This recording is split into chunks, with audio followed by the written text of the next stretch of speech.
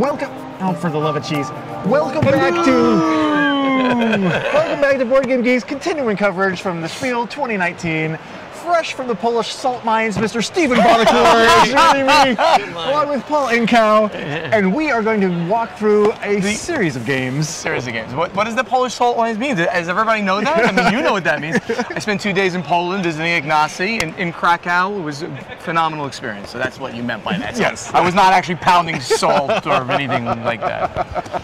Well, so anyway, as usual, we come here to Essen, we have so many new releases, so many big, hopefully anticipated games by gamers, and we have actually a new theme this year. Oh yeah? Of these releases, because over the years, Stronghold has done many licensed games, right? We go out to partners, and the partners bring us games. You rebrand them and you put them out. Yeah. But this year, very especially, without merger with Indie Boards and Cards, we are now doing quite a bit more in-house development. Oh, really? Yes. Oh. So yes. So we're going to see that. We're going to go through the in-house developed stuff first, and then we can roll into some of the partnership games, all of which are important.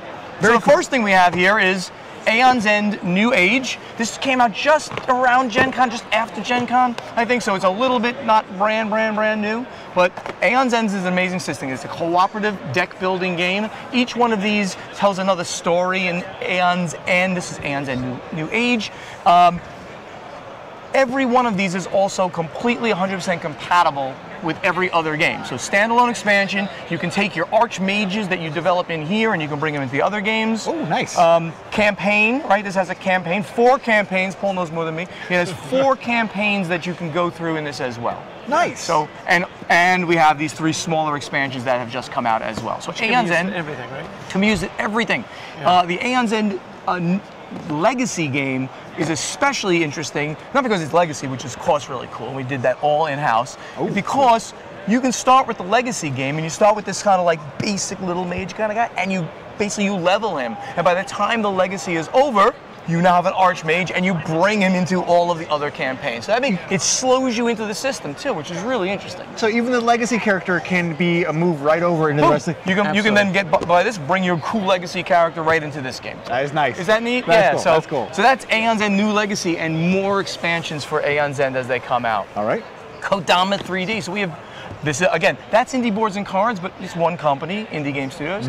And this is also Indie Boards and Cards. And they've come out with now 3 games in the Kodama lineup. Kodama Duo, a 2-player game, and Kodama 3D. And this is literally a 3D game. You are building a tree. Paul, give us some overview of those mechanics. Yeah, so basically it's a 3-dimensional tree that you're building. On your turn, you're using your Kodama to select the right branches. Each branch has a different Kodama on it and a different object on it. When you put a unique branch on the tree, you're able to select a gold card, and ultimately at the end of the game, you're going to score your cards based on building the tree in a certain way with certain patterns. And it just gives this beautiful look to the table. Each person's going to have this tree, and they're going to be putting these things into it, and it's just an awesome, cute little tactile thing. Looks great at thing. the end, yeah. Yeah. So that is Kodama 3D, not released yet, but it's premiering here. Oh, okay. Yeah, so everything else here is an unreleased game and premiering right here, first time shown. Okay, that's good to know. Good to know. Yeah. Good to know, everybody. I also like how you threw to Paul in that. It was like almost the board game equivalent of like a guitar solo. You know? It's my role. What's next? Very good. So then, of course, Stronghold Games, with its new merged partner, Indie Boards and Cards, we were able to do Kickstarter games, because in the past I couldn't do them. I just didn't have the time, the patience, and really the know-how to do them well. Well, together now, we as a merged company have done 50 successful Kickstarters, and that's great. So it gives great cred. So Egizia Shifting Sands is a reprint, but a 2nd edition type of reprint, because we have made some changes to the game with some in-house development. Brian Burzek, I hope you're watching. Brian Burzek did an amazing job of playing with some of the mechanics. The 2-player game is now completely different to make that more interesting. And this is a game about traveling down the Nile, worker placement. You're traveling down the aisle to take the actions at a given port on the Nile. Now the cool thing is, once you travel down, you cannot travel back up the Nile because the currents are taking you that way, other than there are ways, of course, to do so, but that's not the standard thing. So then you have that hard thing to do. Do I go all the way to that action I want down here, and then everyone else is going to take all these turns? Or do I only go a little bit and somebody might get that really one that I want? So like that. So, redeveloped, second edition, we're calling it Iglesia Shifting Sands. All right. So yeah, so it is actually a revision of the rules as well. A revision of the rules. The whole scoring has been changed. In the past, the one argument about the game was the Sphinx cards were very swingy, so we've actually moved the Sphinx down the river. Okay. So in order to get them, you have to move more quickly, and you may have passed things up. So Brian really thought through, because he's a really great gamer, how best to balance the game. So it's been rebalanced as well. But you can still, with this version, you can still play the old game if you're a diehard. And did you say there were event cards that can affect the current? There are a few cards that will allow you to sneak back up a little bit. But. And the previous game didn't work with 2 very well, so this actually has overlays. It changes the scoring system specifically for 2. Okay, so it's about ancient Egypt, but it's still also about current events then. Next game. Yeah. Sorry. Wow, you put a comedian here for me. Thanks. No. Okay, so that was our a Kickstarter from this past year that is now delivering and will be in retail next year. Okay. Now another one. This is Aftershock by some unknown designer, Alan Moon. Alan Moon and Bobby West co-designed this game, and this is it's called Aftershock San Francisco and Venice. So massive earthquakes have hit the planet. You now are going to be to rebuild the cities of San Francisco and Venice. And of course, lots of water involved there and lots of bridges to be built and repopulation of the area.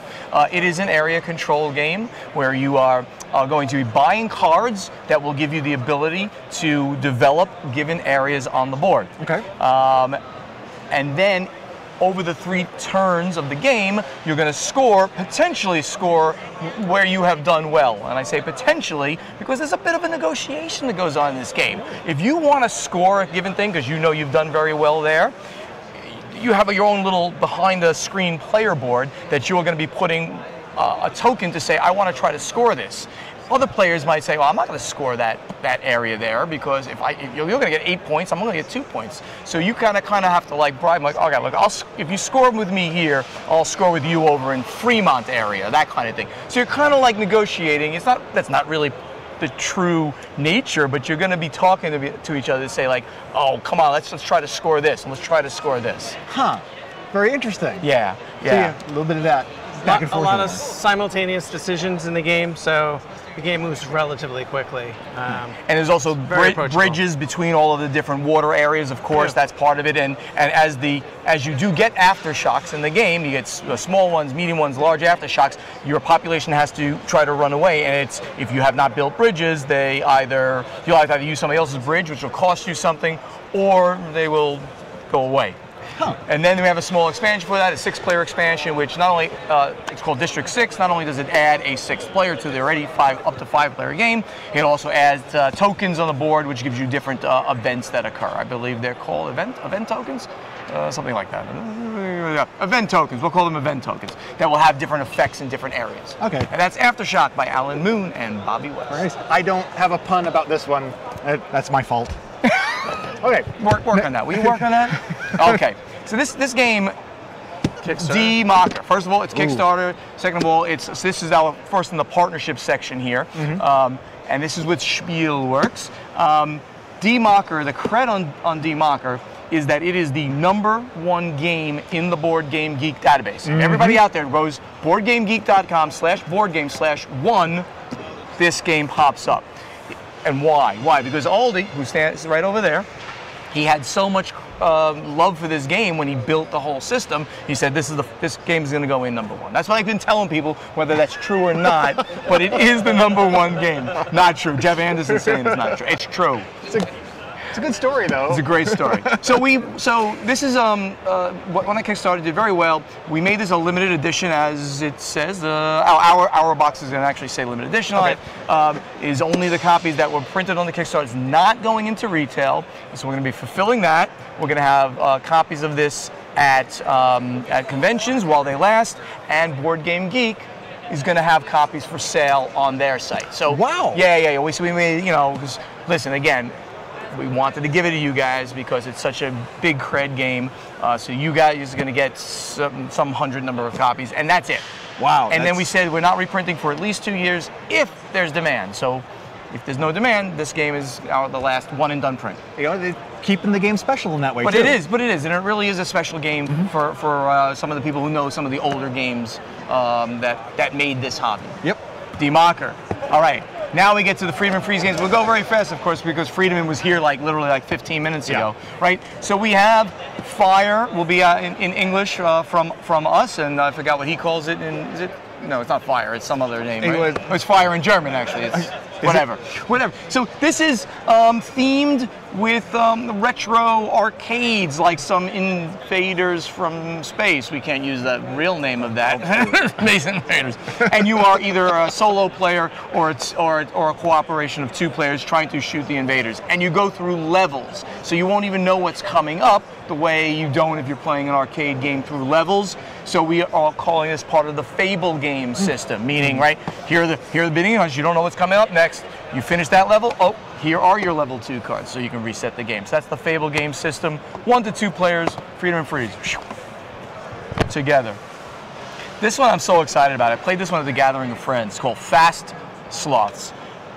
It's a pick me up and deliver me game because you're a sloth and you're lazy and you can't be bothered going and getting all the juicy leaves. So the other animals in the game will pick you up and deposit you someplace else. And they're happy to do so. In the game, it comes with a double-sided game board, so the setup will be different every time. It has 12 animals in there, which all have different powers.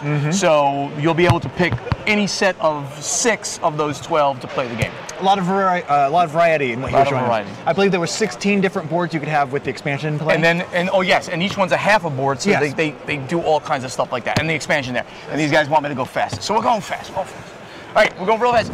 Solo game, Coffee Roast, a new partnership with DLP Games. Oh, cool. So we just did Valparaiso with them this year, and now Coffee Roaster coming out. It was a Japanese company, a very small print one with some old, that Japanese style art. We've with DLP, we've redone it. This is a bag building game, solo game, Coffee Roaster. And this small game here, we shouldn't even talk about this one, right? I mean, this one doesn't matter, right? All right. My comedy goes well. All right, so Turmoil, Terraforming Mars Turmoil, the 5th and last major expansion for Terraforming Mars. It was kickstarted at the beginning of the year, did extremely well. We're showing you here all of the extra pieces that came with the Kickstarter, which will be available later. Dual layer player boards, which people want. Look at Jeff, he's like, oh my God, he really wants one of these. Okay, Jeff, you can look at that. And a pack of 20 promo cards. Yeah, that's throw the people off the camera, that's good. Terraforming Mars adds politics into the game because, hey, when enough people get together and no, I want to terraform Mars this way. No, we have to leave it more like a science experiment. Don't do work. So the different factions, and you have to send people, delegates, to the Terraforming Council, and to have the majorities in the various parties, and therefore your ways will be better. So then, and the global event cards, when they come out, you'll get better benefits or less bad things happen to you. Paul, I keep talking and you're not talking. I'm sorry. You did a great job. I did a great job. So. From my understanding, this was actually the first expansion they thought of, but it took them this long to really get to the point where they were like, yes, that's it. That's what we want. That's right. Yeah, this is the 5th expansion. They took a long time with this one because we're actually calling it an expert expansion because it really adds like a very big, call it an area control layer to the whole thing. So that's what it's doing. And I'm getting like the cut signal, I think, over there. So, all right. Thank you all. Thank you, Chaz. Thank you, Aldi, Jeff. Yay. Thanks for watching, and we'll have more info for you real soon.